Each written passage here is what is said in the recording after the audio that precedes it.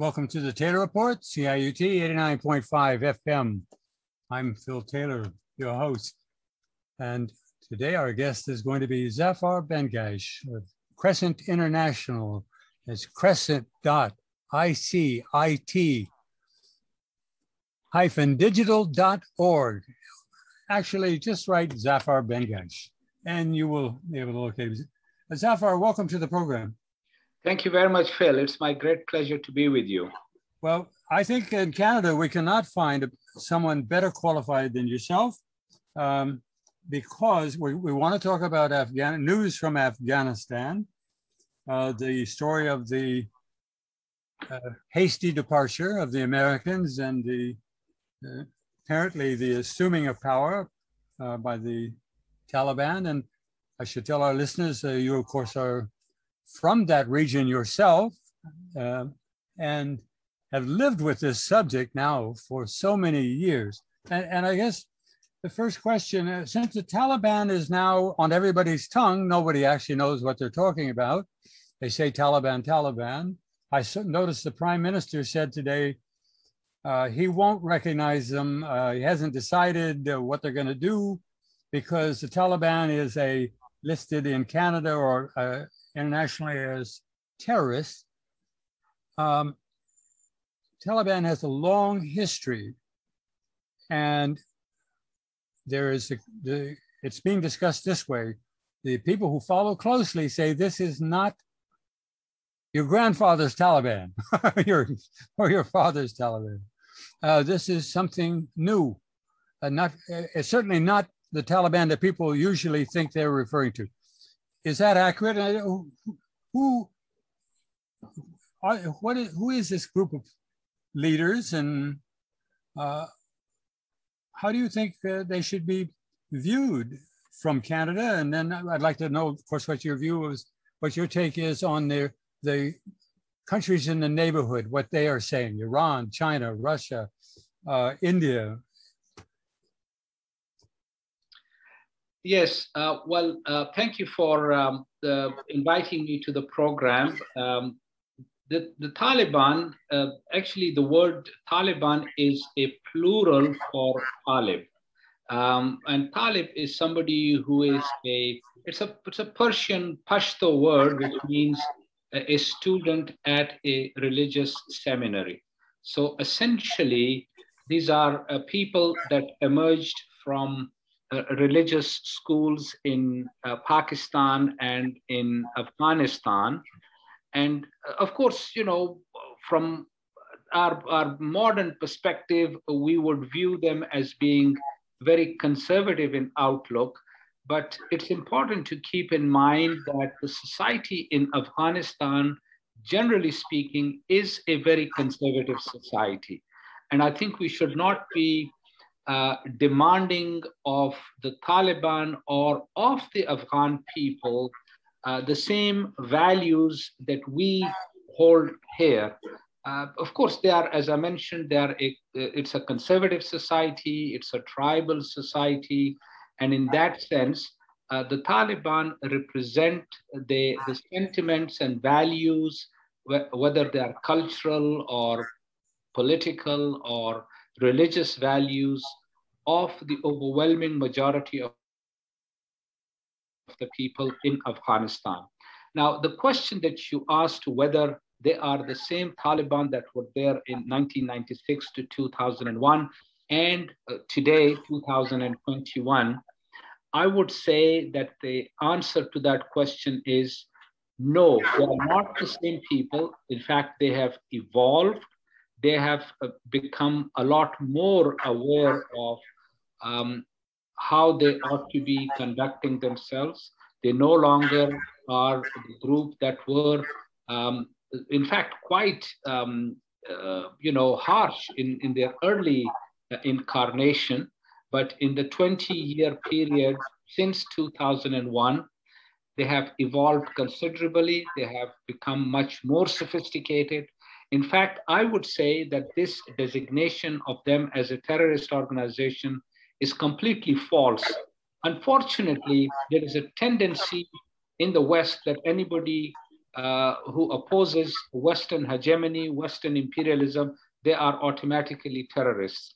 And we can make a quick comparison, for instance, with this group called the MKO, the Mujahideen Khalq Organization, which is actually a terrorist organization. It is responsible for killing more than 17,000 people in Iran, 1,200 of whom were leaders of Iran, prime minister, president, chief justice, ministers, members of parliament, academics, scholars, etc. And yet, although in the early period they were designated as a terrorist organization by the US and its Western allies, then in 2009, the European Union took them off their list of terrorist organizations. And in 2012, the US took them off their terrorist list because now they saw the MKO as being useful to them to advance Western agenda, which was, of course, aggression, undermining Iran and trying to destroy Iran's political and economic structure. So when we look at the Taliban, the manner in which they have, first of all, they confronted the US and its allies for 20 years. This is a remarkable, group of people that have resisted US imperialism. Secondly, no organization, no group can succeed in any struggle unless and until they have the support of the people. It would have been impossible for the Taliban to have succeeded in Afghanistan if they did not enjoy the support of the overwhelming majority of the people in Afghanistan. Regrettably, the images that we get are only from Kabul, which of course is very different from the rest of the country in Afghanistan. And so it would be very inaccurate to look at what is happening in Kabul, although, since the Taliban took over control in Kabul on August the 15th, all the media reports and all the other reports that I have received, they say that situation is returning to normal. There have been no attacks against people. There has been no vengeance. There have been no other kinds of activities that should raise any concerns whatsoever. And I'm not sure whether you saw their interview, the interview of a Taliban representative on Tuesday, August the 17th. They clearly, there are several things that stand out. Number one, they said that we offer general amnesty to everybody, even those people that collaborated with the US or its allies. We are not going to exact revenge.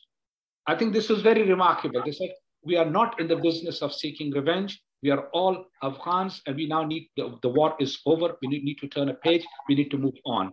Secondly, despite this vile propaganda against them that they are shutting down girls' schools and locking up women and girls at homes, they said, we want the girls to continue their education. We want women to continue work that they are doing in various ministries. They even went to the extent of saying that we want women to join our cabinet. And so I think based on that, we can begin to see that they are a very different group today than they were 20 years ago. And this is how I think we should look at them. Of course, we need to see whether they are going to keep their word or not. But from what we have seen so far over the last few days, they have maintained their word. They have conducted themselves in a very, very proper, professional manner. And I think that's how we should be viewing them, rather than with these jaundiced eyes that the image that we had of the Taliban of 20 years ago. Yeah, that's very striking. I agree. I noticed that the West, particularly the media, are practically in a stunned condition. They really don't know how to report this. They have to show the image, and there are the Taliban leaders appearing on Afghan television, being interviewed by women interviewers, by professional broadcasters who are women, and that tells you an awful lot. I mean, if their policy were to be say, oh, we're going to do something about this, they would be doing the opposite.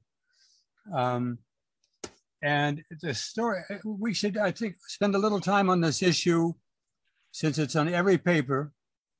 that everyone here says, oh, what about the women? But this is very at the height of hypocrisy, isn't it?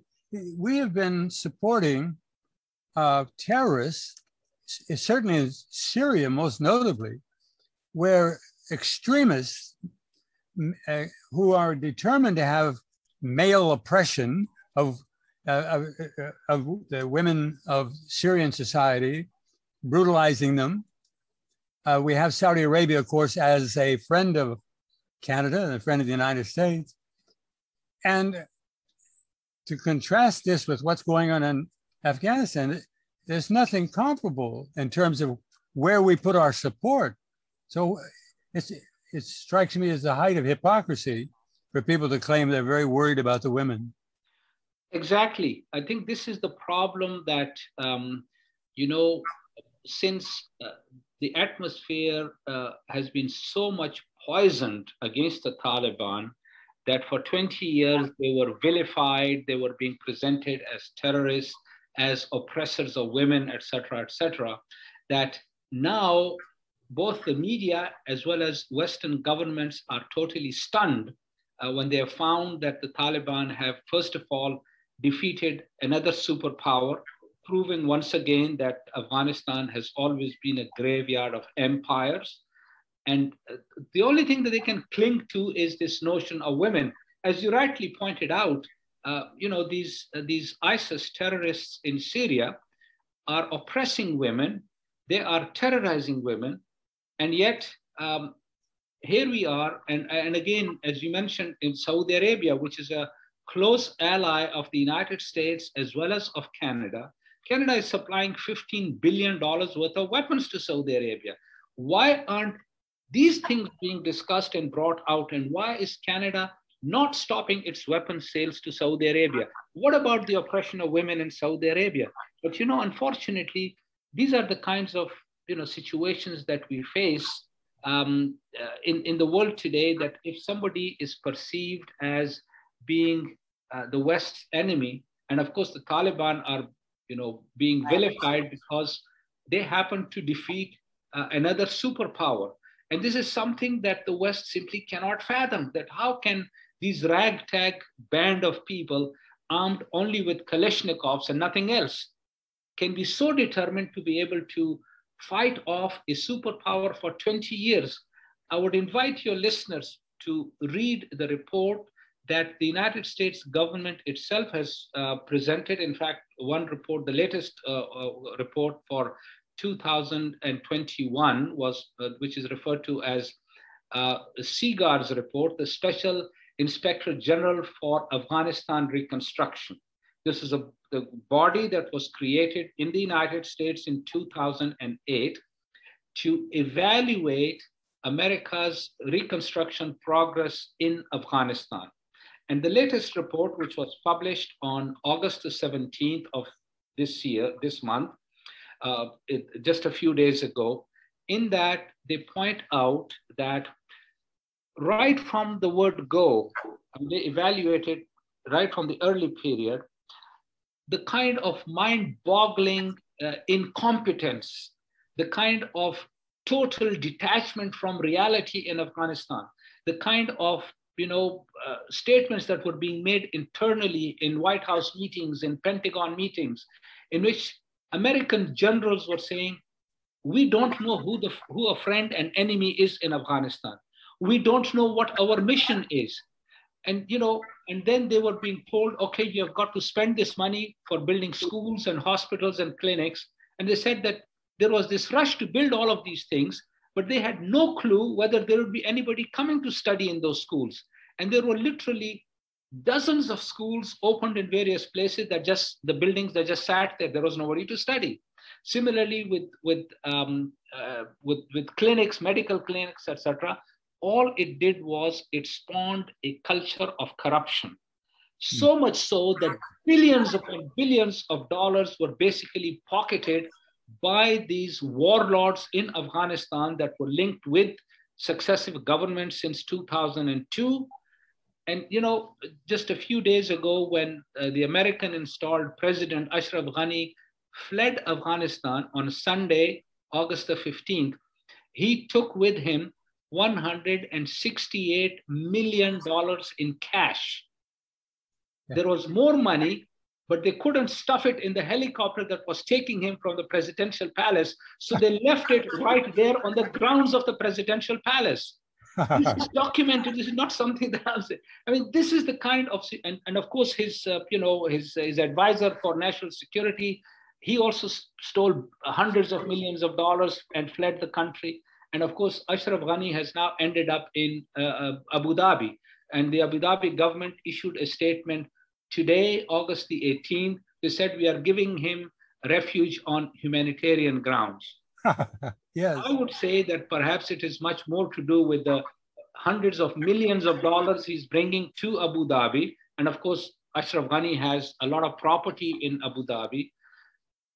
And these are the kinds of horrible corruption that was taking place in Afghanistan under America's watch. Now, Seagar's report, the latest report, they admitted that the US has spent a total of $933 billion in Afghanistan on military effort or their military campaign. And there is another 400 and God knows how many, 459 or something billion dollars on other so-called projects, etc. Overall, they have spent more than $2.26 trillion in the last 20 years. Now these are mind-boggling figures. Yes. And if we consider, I mean, I've said this before and I'll say this again, if the Americans had simply given this money and distributed among the 38, 40 million Afghans, each Afghan would have got, I don't know, something like, let's do the math very, very quickly. I think each Afghan would have got something like $55 million per person. Okay. Now that's, that they would have got $55 million per person. That's a mind-boggling figure. Yeah. And these Afghans would be extremely rich. But here we have a situation in which America has spent $2.26 trillion, and all it has faced is a failed military mission. They achieved nothing. They had, in fact, no clear objective as to what is it that they wanted to achieve. And that they were basically, spending money. A lot of the American contractors became rich. Money was being wasted. There was absolutely nothing that they were achieving from this.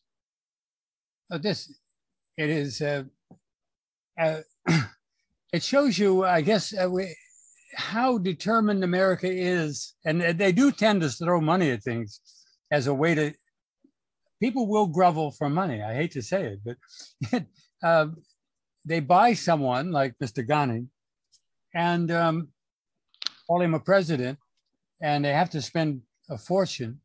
And now they've come up with a handful of dust as a result. And I have to ask you, this man's history is so curious. Professor Khalil, University of California, said he remembers him from the American University of Beirut, where he said he told people he was a Marxist and a socialist. He seems to have a lot of hats.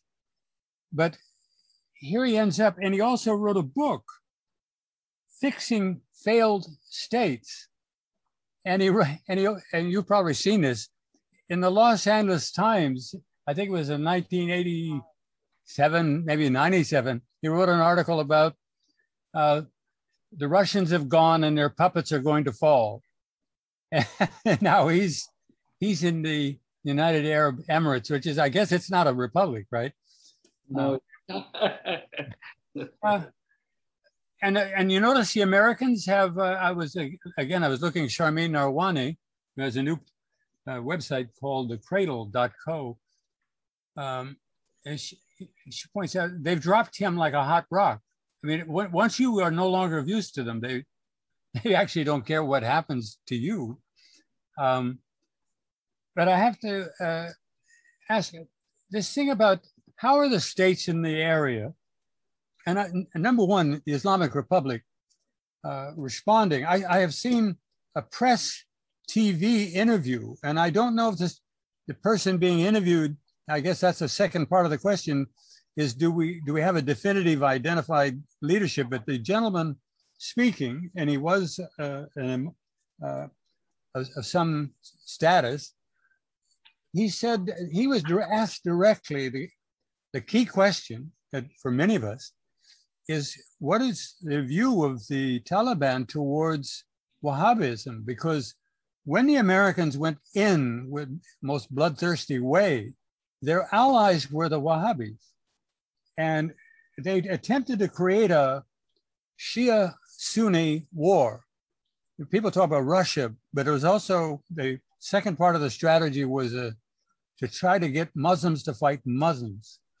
And a key player were the Saudi Arabia, and of course the ideology of Wahhabism. What do you think of his remarks? And isn't this I'd call it a hopeful sign, but do you think it is going to be the path they will follow? Well, that's a very good question. The Taliban leader who answered that question obviously clearly indicated that they do not want Wahhabis in Afghanistan because they see Wahhabism as an ideology that presents itself as being a religious ideology, but it is at the root of all of the problems in the Muslim world. Much of this conflict that has been going on in the Muslim world is actually created as a result of this extremist ideology of Wahhabism. But I want to come to this broader question of Afghanistan's neighbors, because they are and have been most impacted by whatever has gone on in Afghanistan, not just over the last 20 years, but over the last 43 years. Yes. And two neighbors in particular have been very badly affected. Number one, Pakistan, and number two, Iran. Both of them have had to house at least 3 million Afghan refugees for more than 40 years. Now that's a lot of burden for these countries and their economies without any help from outside. Now I want to draw the attention of your listeners to the fact that a few days ago, when an American military plane was taking off from Kabul International Airport, there were these Afghans who were supposedly America's allies, people that had worked as translators and other support staff for the American military, the Canadian military, etc. Some of them were clinging to that plane, military plane. And the pilot knew that that's the situation.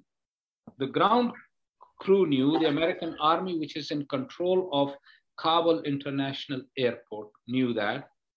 And yet, these people, Afghans that were clinging to the plane took off and they all fell to their death, 7 of them. So the first deaths that occurred after the Taliban took over Afghanistan were Afghans, but killed by Americans. Previously, they used to drop bombs to kill them, and now they drop them from the planes. I mean, they knew that these people are clinging to the plane. Why did the plane take off? And there were also Afghans actually that had gone into the wheel carriages. And when the wheels, of course, folded once the plane took off, they were crushed to death. And when the plane landed, these bodies fell off from there. So this is the kind of mistreatment that the Americans indulge in of the people that they said they were our allies. And there are still thousands of Afghans that had served the Canadian military. And Canada is now playing this sort of game that somehow they care for the Afghans and the Afghan women, etc., their education. Okay, if that's the case, please bring these people over to Canada. Why are you sort of dragging your feet? Why are you taking so much time? These are people that were allied with you. But let me say that the Taliban have appealed to these people. They said, Don't go, please. This is your country. You need to serve your country. Nobody is going to harm you. And they have not harmed anybody. In fact, they have issued a decree saying nobody should be entering anybody's house to search for anything. Now the war is over. We need to move on from here. And I think these are positive steps that the Taliban have taken. And unfortunately, the US and its allies are even mistreating the people that served them for 20 years or thereabouts, and not really giving them the dignity that they deserve. If they really care for these people, they should let them come. There was on one flight, American flight, they had put in, this was a military cargo flight, they had stuffed 640 Afghans, men, women, and children. They were they were packed like sardines into that plane. I don't know how there were no seats, nothing. People were just stuffed in, and they sat on the floor, and they were there because, they wanted to get out of there. And there have been totally chaotic scenes at Kabul International Airport. People climbing up over stairs to get into the planes, people sitting on top of planes. I mean, This was just total chaos over there. And so we see that the people that served the Americans, although, I think it's something that we need to ask ourselves.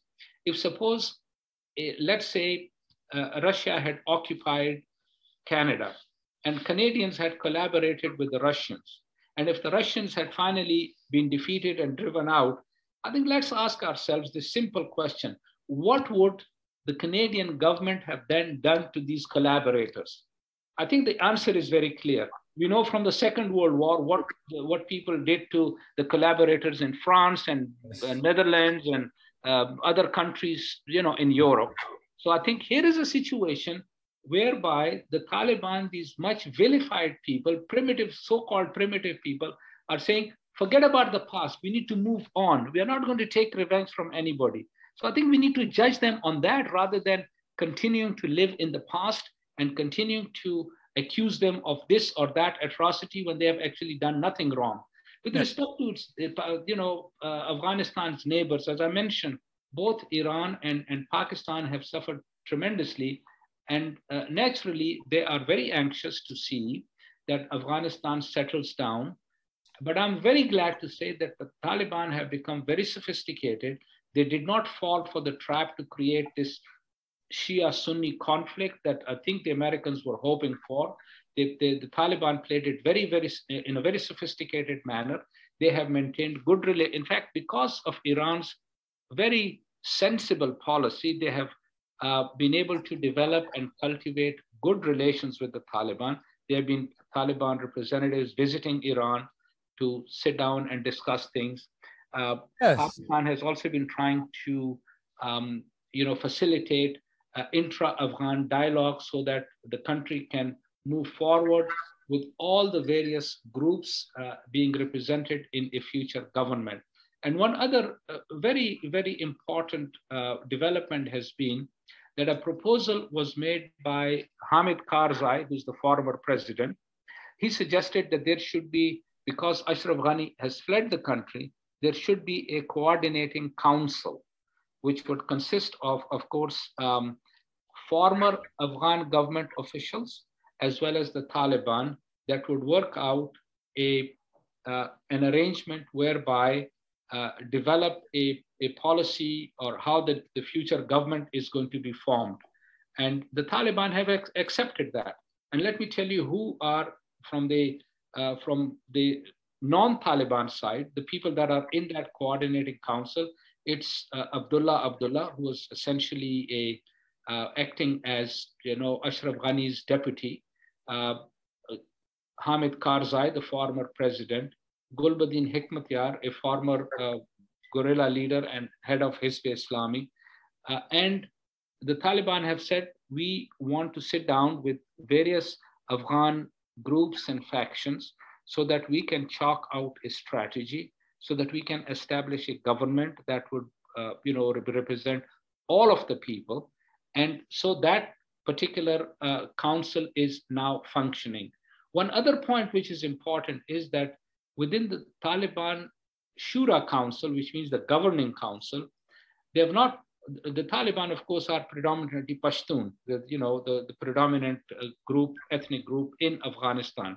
But they have within their Shura Council, they have the Tajiks, who are 20% of Afghan's population. They have Uzbeks, who represent about maybe 6 to 7%. They have Hazaras, who another maybe 10%. These are Shias. They've got all of these various ethnic groups in their governing council. That means that they have matured. They have realized that we cannot rule Afghanistan on our own. We cannot ignore others. We have to work with all of them, and we also have to take all of them along with us. And that was the reason why the Taliban were able to take over the entire country, which is something like 270, 280,000 square miles of territory within 2 weeks. I mean, no army, no group, no guerrilla group can, take over that vast territory by fighting. What this meant was that they were able to reach out to the people and tell them, there is no point in fighting. We see this is a corrupt regime over there. They have not done anything for the people. We need to, get rid of it and then establish a system of governance which would be acceptable to everybody, which would represent everybody, not just the Pashtuns in Afghanistan. I think these are positive developments, and we should give them an opportunity to see how they proceed further. If they do something wrong, by all means, we should criticize them. But if they haven't done anything wrong, if they are doing things that are positive, that we support, then I think we should give them a chance, let them prove themselves. And so far, I would say that since they took over Kabul, or even prior to that, their conduct has been very noble, very proper. They haven't harmed anybody. And I think that's a positive development that we should welcome. Yes. As a matter of fact, when people use the word terrorist, but you have to put that aside because they, as you say, they have not been harming people. They've actually been building a coalition that is not the practice of those elements, Islamic extremists who attacked Libya, attacked Syria, they play an entirely sectarian card and attack Christians, attack Shia, attack elements, Islamic elements don't agree with them. And so, and this isn't actually news, is it? I mean, you mentioned the Islamic Republic has actually been talking to them for some time now, as have the other neighbors, I gather. And I'd be curious to know, how is Pakistan, for example? What's their relations like? Have they met with them, and what's their take? Okay, now there are several aspects that we need to look at one by one. As far as the Islamic Republic of Iran is concerned, it has maintained a political dialogue with the Taliban, as far as I'm aware, as far back as 2012 to 2014. So they have been in touch with them. They have, Taliban leaders have visited Iran, and officials from Iran have visited Afghanistan, even while America was in occupation of Afghanistan. But Western Afghanistan, of course, was outside the control of American military presence. So it was possible for officials from the Islamic Republic of Iran to visit Western Afghanistan and meet the Taliban representatives. And of course, Iran has invested heavily in that region, developing various infrastructure projects, for instance, railway lines and other infrastructure in that region. Secondly, with respect to Pakistan, Pakistan has maintained relations with the Taliban, but Pakistan has maintained relations with all of the various groups. In fact, a few days ago, there was a 20-member delegation of various Afghan leaders that visited Pakistan. This is not the Taliban delegation. This was other Afghans that included Tajiks and Hazaras and Uzbeks and so on. And the Pakistani foreign minister welcomed them, and he sat with them, and he said that we in Pakistan would like to see a government that emerges in Afghanistan through dialogue, and a government that would be inclusive. And Pakistan has been very clear all along. In fact, throughout the war in Afghanistan, Pakistan's position had been that there is no military solution to the conflict in Afghanistan. And now the Americans are also saying that, although previously the Americans would threaten Pakistan that, but when you say that, you are really backing the Taliban. Well, Pakistan said that, look, you need to understand Afghanistan's history. You need to understand the mindset of the Afghan people. Nobody has ever subdued them, although Pakistan was always accused of backing the Taliban. That's why the Americans were not doing so good, which actually suggested that somehow Pakistan is a superpower, that just because of its support, the Taliban are able to defeat the American army. But let's ask ourselves, well, when Alexander the Great invaded Afghanistan, there was no Pakistan. So I don't know why the Alexander the Great was defeated by the Afghans. Or when the British were there during the 19th century, there was no Pakistan, and yet the Afghans were able to defeat the British.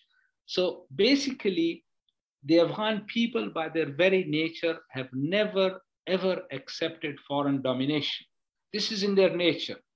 And I think after defeating the Americans, it should now send a clear message to all countries that harbor imperialist ambitions that, stay away from Afghanistan unless you want to be defeated, because that's absolutely clear. They will simply not accept foreign domination. No matter how primitive they may be, no matter how poor they may be, they will not accept anybody else's dictation. They would like to sort out their own things on their own. And I think now there is an opportunity. And I see this time that I feel much more optimistic. Back in, back in 1996 to 2001, there was still, a lot of difficulties with, the way the Taliban conducted themselves. But today they have matured politically, they have matured diplomatically, they have reached out to all their neighbors. They have had delegations sent to Russia, to China, of course, to other countries, to Central Asian republics, etc. And the Chinese have already indicated that they would like to work with the Taliban once a government is established in Afghanistan. So far, the Taliban have refrained from announcing a government. They are saying that once the foreign forces are out of our country, then we will announce a government. But in the meantime, they are holding negotiations and discussions with various groups so that they can work towards establishing an all-inclusive government. So now we see that the two most important neighbors of Afghanistan, Iran and Pakistan, are on the same page. And the two economic and military powers in the region, Russia and China, are also on board with this scheme. It's indicative that the Russians have not shut down their embassy. The Chinese have not shut down their embassy. They have not evacuated their diplomatic personnel. They see no reason why they should do so, because the Taliban have given assurances to all diplomatic staff that we will protect you, we guarantee your protection and safety and security because it is our responsibility. And yet, the Americans are fleeing the country because they see that they have obviously a lot of wrongs that they have done in Afghanistan, and they are not confident that, their wrongdoings would not be exposed. So you can see the situation that is emerging, that America and its allies are fleeing Afghanistan, including, of course, India, because India had done a lot of dirty tricks in Afghanistan as well. India has withdrawn all of its so-called diplomatic staff, although I insist that the large number of them were not diplomats, they were Indian intelligence agents carrying out, subversive activities from Afghanistan soil against Pakistan. And yet we see that, countries like Pakistan, Iran, Russia, China, they have not withdrawn their diplomatic staff. They still exist in Kabul and in their various consulates. And they continue to function without any hindrance, which indicates that, the diplomatic staff is safe. and other people that are in Afghanistan that may not be Afghans are quite safe. Nobody has said anything to them. They have even invited the media. They have told the media, you continue functioning, and you know, by all means, criticize us if we do anything wrong. But please do not promote any foreign agenda in the country, because that's not something that we are going to tolerate. So you see that there is a new situation that has emerged in Afghanistan, which I think is a positive development. It is phenomenal to watch. So speaking to Zafar Bengash, Crescent International, just write Zafar Bengash and you will find him.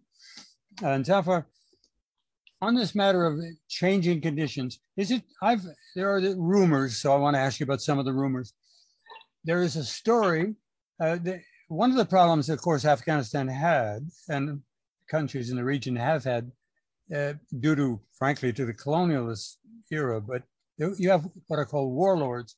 And there were a couple of warlords who were giving trouble to the Islamic Republic, using people, permitting people from Afghanistan territory to try to create terror and havoc in Iran. And I understand that the Taliban has shut them down.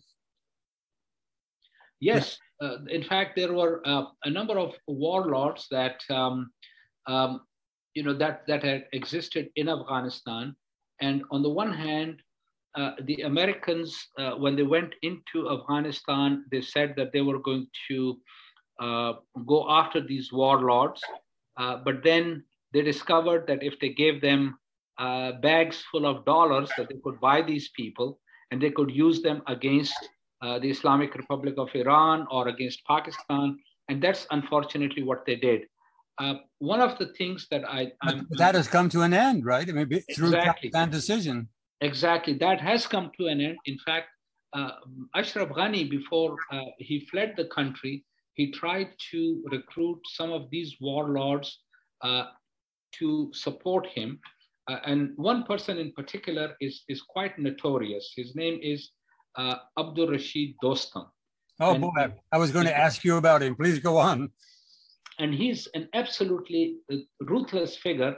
In fact, in 2001, when the Americans attacked, there were several thousand Taliban fighters that surrendered, that dropped their weapons in a place called Mazar-e-Sharif, which is in the north of Afghanistan. And what this guy did, Abdul Rashid Dostum, what he did was that he stuffed all of these Taliban prisoners, and these are prisoners of war, into metal containers and locked them up over there for over several days. So many of them suffocated inside those metal containers. And then he ordered his own militia to start firing at these containers so that anybody that might perchance still be alive to be killed as well. So Dostum, who is an Uzbek warlord, perpetrated war crimes at the end of 2001. And this time, when the Taliban went into Mazar-e-Sharif, Dostum, as well as another warlord by the name of Nur Muhammad Atta, who was a Tajik warlord, instead of fighting, they fled into Uzbekistan because their own militias refused to fight the Taliban. The Taliban had sent word to them telling these people that you shouldn't fight. So these warlords fled into Uzbekistan, and now they are sheltering over there. A few days earlier, in another province, a neighboring province, where Dostum had a 6-story palace in a place called Shibarghan. When the Taliban took it over, I mean, there are videos available. It's a massive structure, but decorated in the most vulgar manner, in the most obscene manner. Like, it's so gaudy that, it makes you throw up. The ostentatiousness of this building, and, the kind of furniture that's there and the kind of decoration it is, it reflects a very poor taste. But I mean, you don't expect anything better from people like Dostum. But he is one warlord. If the Taliban had captured, I'm pretty sure. Oh, I have to ask, interrupt. Did you say they've captured Dostum? No, they haven't. I said, Oh. if they had captured him, if they Yeah. had captured him, I had my hopes up. yeah, he would be one person who would be exempt from Taliban's amnesty, because he has a lot to answer for. And I'm pretty sure that they would have dealt with him publicly in a very severe manner because of the war crimes that that man had committed and continued to commit. And he also stole hundreds of millions of dollars. Unfortunately, Turkey is also, supporting him. For many years, he was sheltered in Istanbul. He was given a huge palace over there that he lived in. And of course, because he's of Uzbek origin, he has fled to Uzbekistan, and that's where he is at the present time. And it's quite possible that from there, he might move to Turkey. But regrettably, that's one warlord that I would have liked to have seen captured. Well, did you do his whereabouts? Are his whereabouts known? Well, he is in Uzbekistan at the present time. Yes, he fled to Uzbekistan a few days ago, did you say it's Turkestan or Uzbekistan? Uzbekistan, yes. Is there any hope that they might hold him? I doubt it very much, no, because these various stans are also very nationalistic. But he also would be an American asset. Oh, absolutely. Absolutely. Yes. How about the name Abu Omar Khorasani? Sharmeen Narwani says he's been executed. He's an ISIS man.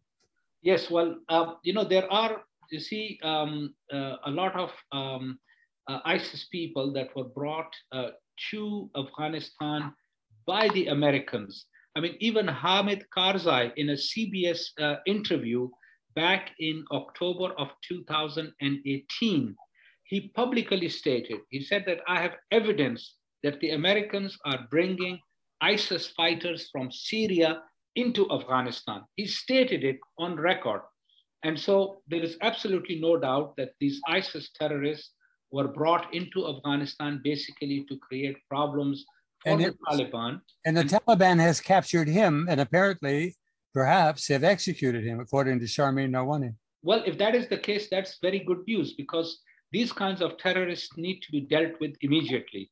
They shouldn't be shown any mercy at all, because these are really, really terrorists that terrorize civilians, that perpetrate horrible crimes, and that bring nothing but disrepute to the name of Islam, because these are not Muslims by their conduct. They may be Muslims by birth, but they don't conduct themselves in any way that Islam requires. So I'll have to check into that. But if that's the case, that I think is definitely good news that Abu Omar Khorasani has been taken care of.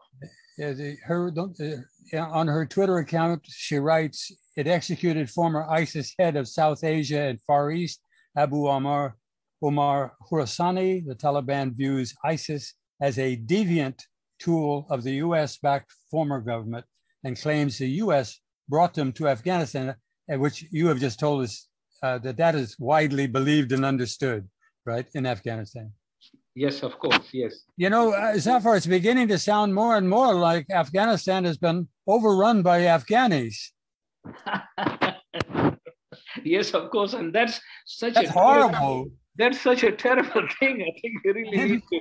They didn't say, may I? There's the kids' game. You're supposed to say, may I, before you do that. Take over your own country. Yes. Isn't it time, by the way, Zafar, to say and remind everyone that this whole thing has been terribly distorted by American egoism, arrogance, by saying that 9/11 was the greatest moment in history and that there had to be a war on terror. The Islamic Republic responded positively to that. Syria, Libya, and others said, yes, we have terrorists and we agree, and there has to be an international campaign to defeat it. And for about 5 or 6 years, many people, not the Islamic Republic, but many states bought into the idea, oh, we are all fighting it together. But the United States was actually organizing and using terrorists. And as you pointed out, they put them on a list, they take them off a list. They were playing games. It was a fraud, was it not? Absolutely. In fact, if we accept what the Americans said about 9/11, although there are many people that question that, but let's except what the Americans said. They said that there were 19 hijackers, of whom 15 were Saudis. There was not a single Afghan among them. Now, the question is Afghanistan, when in fact there was absolutely nothing that the Afghans had done. If they really wanted to avenge 9/11, according to their own account, they should have gone after the Saudis, because there were 15 Saudis involved over there. Of course, the Americans say that, well, this was orchestrated by Osama bin Laden, and he was being harbored by the Taliban in Afghanistan. True, Osama bin Laden was in Afghanistan, but the Americans never officially charged Osama bin Laden with carrying out the 9/11 attacks or orchestrating them.